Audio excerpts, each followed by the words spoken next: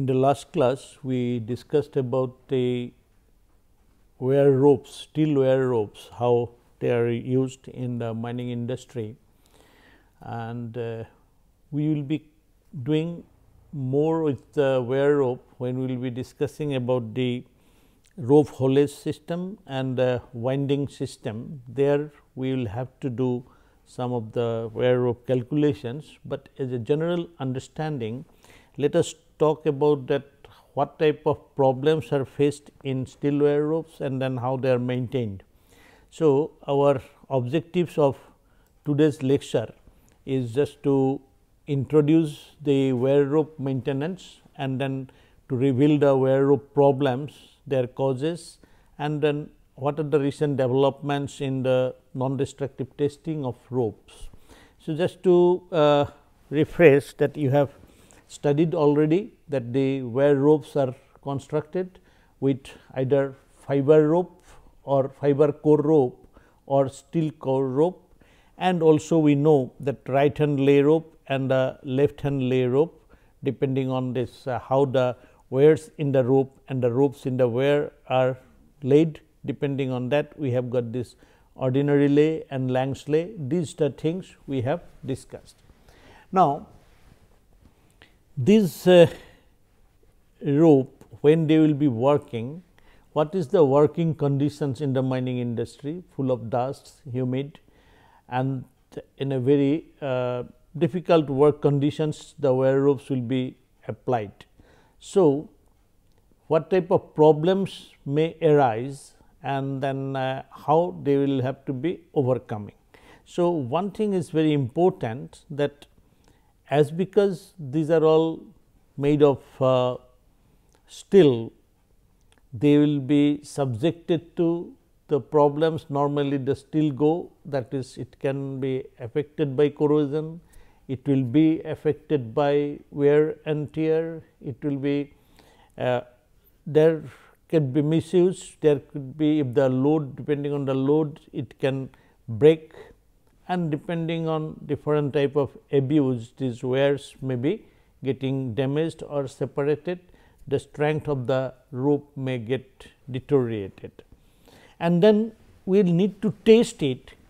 Now, whether what is the strength of it can be tested by destructive testing, by making it to break, we can find out the breaking load, but whether the internal conditions are properly working or not, that can be found if we do some non-destructive testing. That means, while the rope is in service, we need to do some instrumentations in the wire rope, so that we can know what is the condition of it. So, we will be addressing these issues, so that after attending this class, you will be able to identify some common problems of rope, and also you will be able to select that what will be the, how we will have to keep it, so that the problems are less, that is how you will be handling the wire rope, and also how you will be lubricating, whether there is a lubrication, why it is necessary, because there will be a movement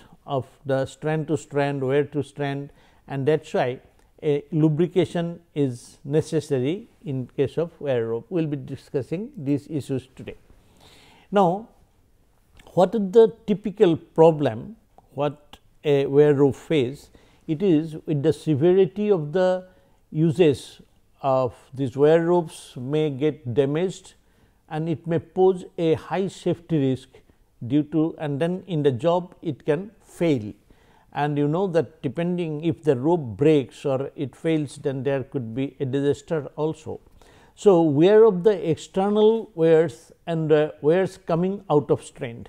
This is one problem that may take place, because if the wires from a strand get peeled off, and then they will be just taking out, like that with a number of wires, if get cut, that means the whole rope strength will get reduced, and sometimes the whole strand, a particular strand may get damaged, then the that is the diameter of the rope for a particular portions may get weakened, and that becomes a weak point in the wire rope. So, sometimes the wires may rupture, or sometimes there could be additional elongations. So, this type of problem are there in case of in our weir ropes. So, the typical problems of weir ropes that you can find out, sometimes there could be, as in the figure you can see that the end of the rope failed, it ruptured, and then this your a particular way the all the weirs and the strands got separated out. This is a failed rope you can see over there. Now, this is depending on the type of use. Many times a weir rope will be subjected to very severe uses. So, the external weirs and the wear can come out of the strand. This type of problem is there. Now, this failure of the strand, rupture of the strand, and that excessive elongations, that may lead to, and then you can see in this figure how excessive wear has taken place. So, because of that wear, that rope strength has got reduced over here. So, also that a weir rope can it can be jumping out of the, if that there is a breakage in the weir rope, when it is running moving over the sheave, it can come out of the sheave and then it will be falling on the side, and then it will get, that is rubbed differently, and then the weir will get damaged. Sometimes there will be, of course, due to repeated use, that they undergo fatigue, and then over some sheaves, if they are not of the proper diameter, then there will be more stress developed in the weir ropes and they may fail. Sometimes the rope break out due to excessive strain, because of the strain that they have got elongated, and then there is a breakage of the weir rope over there. Now, such type of problems can also be there. Say you have got a clock, that is your corkscrew type deformation, the rope is getting deformed. Then bridge, that is your bird cage formation, that means these strands are coming out of it and they are forming as a cage like things, and then these portions will get weakened, and then the rope will be ultimately damaged from here. Then sometimes a protrusion or a deformed core strand, that is inside the core is getting damaged, as a result it is getting swelled up and the whole weir rope is getting damaged like this. Sometimes small weirs of the strand are coming out and forming small loops, you can see over there, that is called looping. And sometimes a strand is getting flattened, and then by that it is the gap between two strands, they get come out, as a result the rope is getting weakened and it can fail. And sometimes depending on the use, you can have a clinks or tightening of the rope sling formations. This type of formation will be there, and then this that wherever there is this band, that it get tensed differently, and then you can start getting a issue which can lead to failure of the rope. Now, sometimes this is the weirs which are forming the strand, that you can, in the previous diagram you have seen these are the problems in the strands. These are the problems in the strands. Now, in that weirs which is forming the strand, they may also undergo different type of failure. That is your, due to the overload, they may go a tensile failure. Sometimes the bending fatigue, because repeatedly the weirs are exactly moving over the sheave and the drum, there it is repeated bending, it gives a bending fatigue.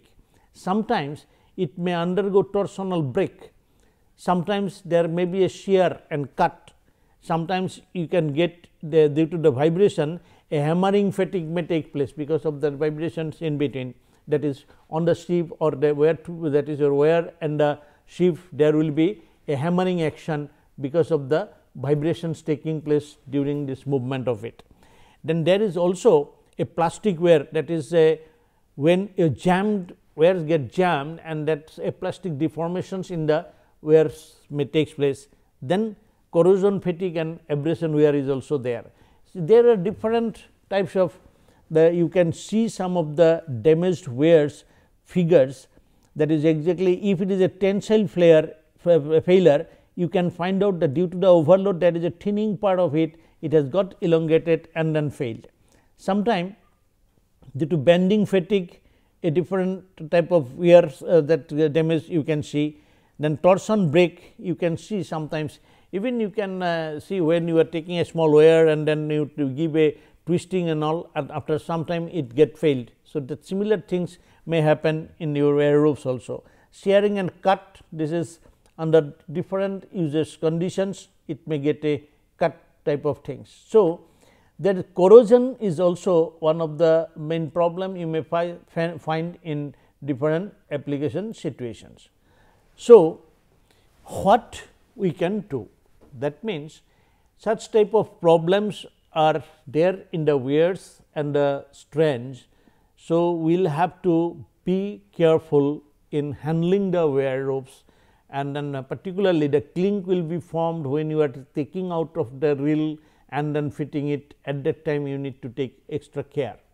So, twist, loop or kink of the wear should be avoided. If you can avoid certain these situations, then your the maintenance of wear rope is basically avoiding the problematic situations. You take utmost care. So, for example, moisture, dust and then sulphurous or humic acid conditions, depending on the uses of course. In mining you get mainly the sometimes the mine water which may be having very low pH value. Under that conditions, they if the wear rope, particularly the haulage rope and all, if it is running through that type of watery conditions, it may get damaged. So, you will have to be careful about it, and you must not overload. When you determine that, we will be discussing those while studying the transportations, like by rope haulage and all, we will be doing the calculations how to determine the diameter and how to determine the material of the wear. Now, that means every installation there is a specific your prescription that it can be used only in that load conditions. You must not overload, it is a clear understanding. Similarly, the crushing and hammering action should not take place. Severe reverse bending should not be there, that S bending you must avoid. Then two small sieves, drums, then guide rollers should not be used. If you bend it on a small diameter, then this exactly it will get more tensed. So, that is why the diameter of the rope and the diameter of the drum, their ratio as prescribed should be utilized. You avoid using smaller diameter sieves. Hard rolling and rolling of the sieves and the rollers, sometimes on which the rope will be moving, that surface should not be very hard. So, if it is very hard, definitely that will not wear, your rope will get worn out. So, it is better to use certain form of liner that which will be exactly getting worn out, and you can change that sieve easily, but then the wears will be protected.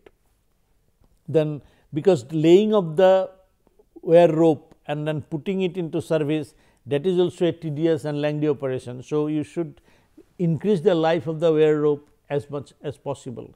Then worn grooves, broken soft shapes and rollers, if you are having some worn parts are being used, there can be sharp edges which may cut the wear and that damage may take place. So, that is why while using the wear rope, all the components of the wear rope system should be seen that there is no sharp edges are getting entangled with the passage of the wear rope.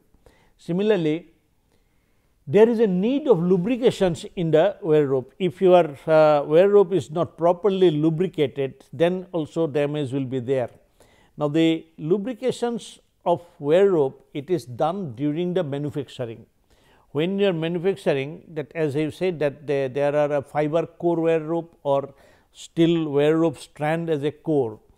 Now, during the manufacturing itself, there is a lubricant is kept over there, but then there is also need of re-lubricating depending on the type of use. Sometimes you might have seen in some cranes and all, they apply this your cadmium compound over the wear rope. You may see a black color that material, or sometimes even the grease they put it. So, those how they will have to be applied. For that also different methods are there, which when you are particularly applying, you need to see the rope should not run very dry. And then heat influence, you should avoid that there should not be the lubrications. One main job is also between the sieve and the wear rope. If it is moving over there, there is a friction and it will generate heat. The lubricant is taking away that heat. So, you should see that there is no point of the passage or path of the wear rope a heat generation takes place, because that will be damaging your wear rope. Similarly, you should be do the proper fitting, the grooves in when your rope will be moving on a drum. You can see wear rope used on the winch or wear rope in a drum, or in you might have seen in a mine winder, when there will be a winding drum and then there will be a sieve. Now, from in the winding drum, that your rope will be moving. Say this is in case of your winding drum, you will find that in case of your using a winder drum and then the sieve, depending on the location of the drum and the sieve. Suppose you are having this drum and then we have got a sieve over here.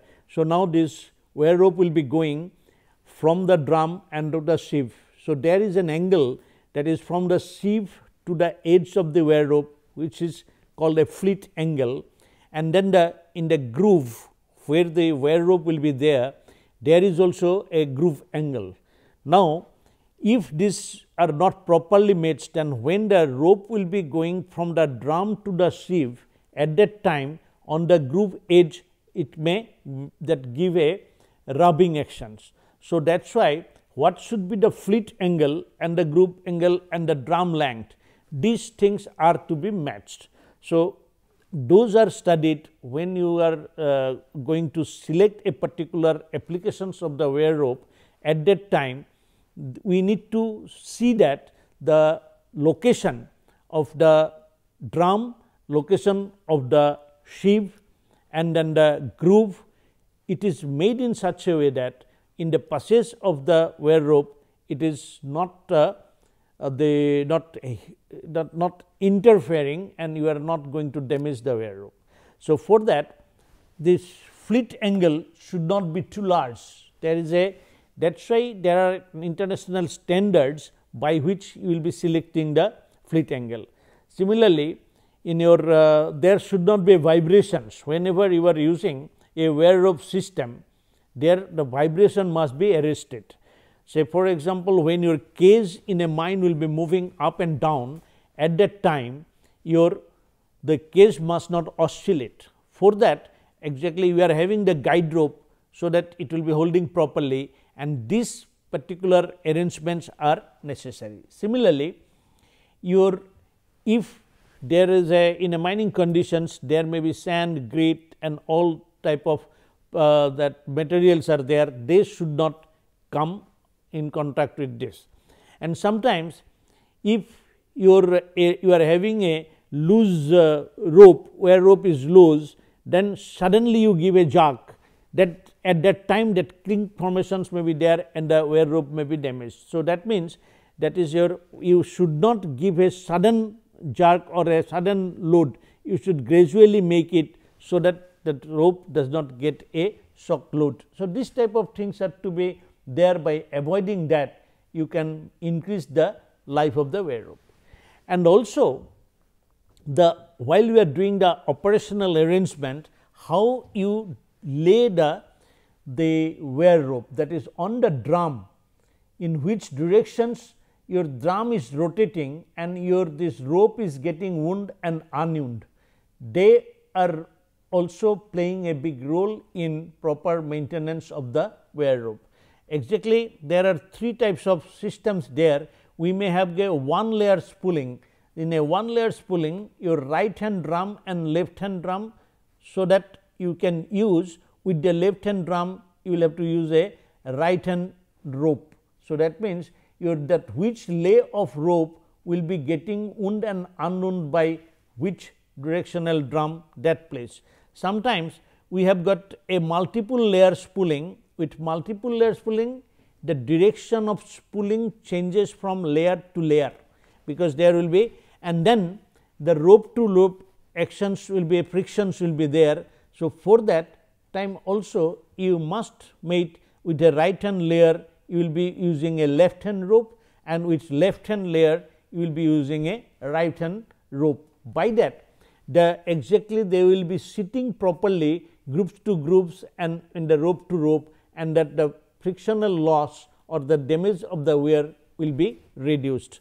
And then the ribbing also, that is your in a multiple part ribbing system, the influence of the fleet angles between the sieves and is open there. That is what I was telling about, that this drum, when it is going, this rope will be going to a sieve. So, from there, that is there how it is going to the sieve, from this end to the sieve location, there will be an angle, that fleet angle plays a very important role. So, what in a maintaining the steel wear rope, you need to see that the re-lubricating of the steel wear rope is necessary. As I said already, the wear ropes are manufactured. During manufacturing, the lubrication is given, particularly if it is a fiber core wear rope, then the fiber it keeps absorbed all the lubricant, and while using it gets squeezed out, and then it lubricate the internal strands and the wears. Now, this while you are using, after some time you will have to apply this other lubricant. You may see that it can do a greasing over there. You can put sometimes that whenever the rope is taking a turn, you can make a lubricant submerged over here, and then this will be passing through the lubricant, and that rope will be getting all the time lubricated. Now, then another thing is, for maintaining wear ropes, you must keep it clean. Cleaning of the wear rope is very, very necessary, because if it is not clean, the one of the most important thing in maintaining is the visual observation. The visual observation will get obstructed if there is a dirt or other layers are coming over there, and then you do not know whether a particular wear is getting or not. And then you will have to, if you find that one or two wears are coming out, you should take care that those extruding wears should get nipped or cut in such a way that it does not get obstructed with another one and get peeled off. So, this type of general maintenance you must follow. And then in a handling, it should be very careful, as I said that your laying, whether your left lay and then your that left and right hand drum, these two are to be followed in handling. But at the same time, when you are carrying the wear rope drum, see here you can see in this figure, this drum with wear rope, they have been lifted on that our forklift blade. It is just, that means the metal and the wear contact is there. But instead of that, when is the correct form, you can see that there is the reel has got a central shaft. So, you use a special type of your forklift, in which it will that a rod is going inside and it is getting lifted. So, there is no metal to metal contact over here. Similarly, sometimes in a wrong method, these wear ropes, a reel of wear ropes are being carried by putting it onto the metal forks. So, this should not be, should be avoided, and you do a correct handling. By doing this type of handling, you exactly do a lot of life increased. Another thing is, when you store, you should store it in a proper place. So, that do not keep the wear rope just lying on a ground and then getting contact with the moistures and other things. This is a proper way of storing the wear rope, or you should keep it covered, so that rain and other or dew do not get any damage over here. So, that means the maintaining the wear rope, you need to see that exactly how you are handling it, how you are storing it, that is also very, very important. Now, next thing is how you inspect the rope.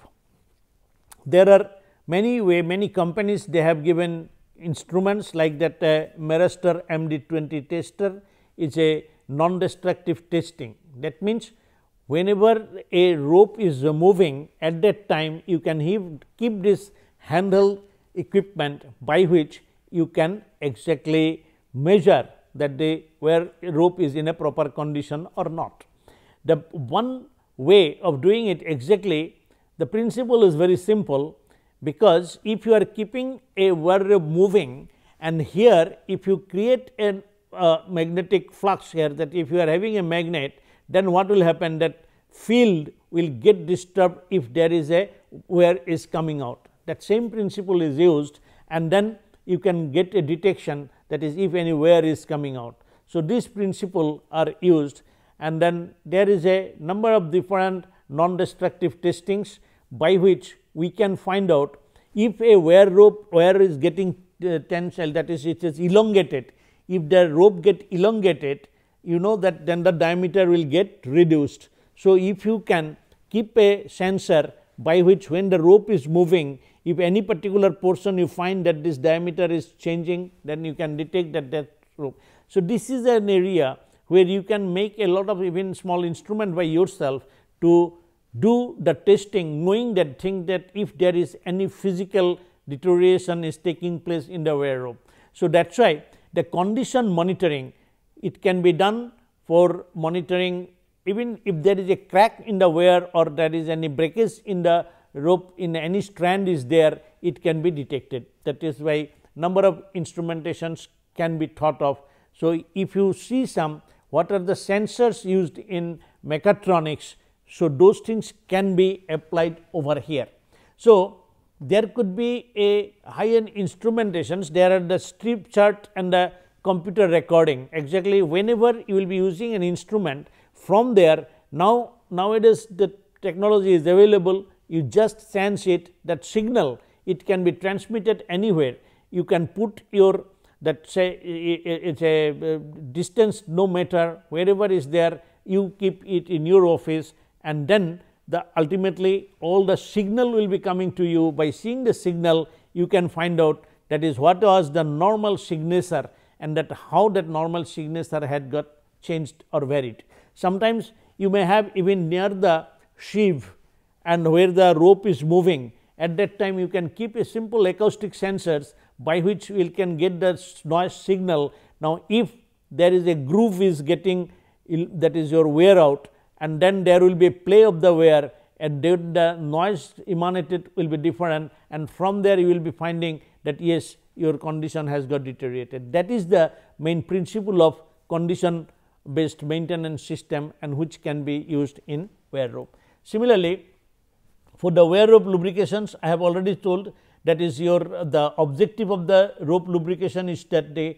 core of the wear rope must not be allowed to dry or absorb moisture, because if it becomes dry, it will be absorbing moisture and that will deteriorate, it will get, because if a fiber core, then with moisture it can get easily damaged, and if the core is damaged, then the rope will get damaged because it will get a kink. Then minimum internal friction and hence wear between the wears will take place. That is why we will have to keep the rope lubricated, and then lubrication will keep the wear minimum, and it will not also, it will also keep the your wear of the drum or the sheave minimum, and then there will be less the surface will get exposed to corrosive atmosphere. That is why by properly lubricating the wear rope, you are also preventing the corrosion, so that this corrosive material do not come in contact. So, the rope life can be increased 70 to 100% by using a proper lubrications. Now, the properties of lubrications of wear rope, it is that what type of material or what type of lubricant you will be using. It is always said that you must use a neutral type of lubricant will have to be used.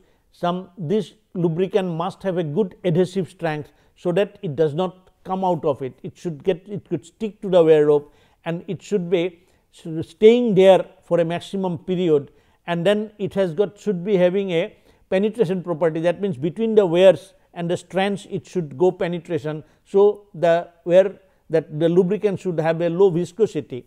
Then it should be protecting against the rust and the corrosion, and then also it should have a high film strength, that whatever the film formed over here, when it is moving over the sieve, it should not get rusted. That film strength is very, very important property. And then it should not get oxidized, or it should not get hardened because of the conditions of the uses. And also it should not be, it is when you are moving over the sieve, then you should be having a centrifugal force. Under that force, it should not get splashed out. That is also a, it should sticking to the wear rope. That should be the property of the wear rope. So, normally petroleum jelly is used. The different type of wear rope lubricants are used, basically this penetrating type and the coating type. And then the rope must be terminated at the end by giving wet metal capel, wedge capel or thimble capel. These capel, how they are formed, how they are maintained, we will be discussing when we will be talking about the winder and winding inclusion. So, many types of machines they use, exactly as we said in the previous class, the drag line for your cranes and everywhere ropes are there. So, each application there is a special type of maintenance that to be followed, and then you will have to perform very high level of cleanliness and then the high level of lubrications, and by doing that you can get a better life. So, this is how you can see that there are a lot of references are there, because in the mining industry the wear ropes is a very, very important one, and that must be maintained so that you get a longer economic life. So, we will be discussing this while studying the machines once again, but I hope you have got now what is a wear rope and how it will have to be used in the mining industry. Thank you very much.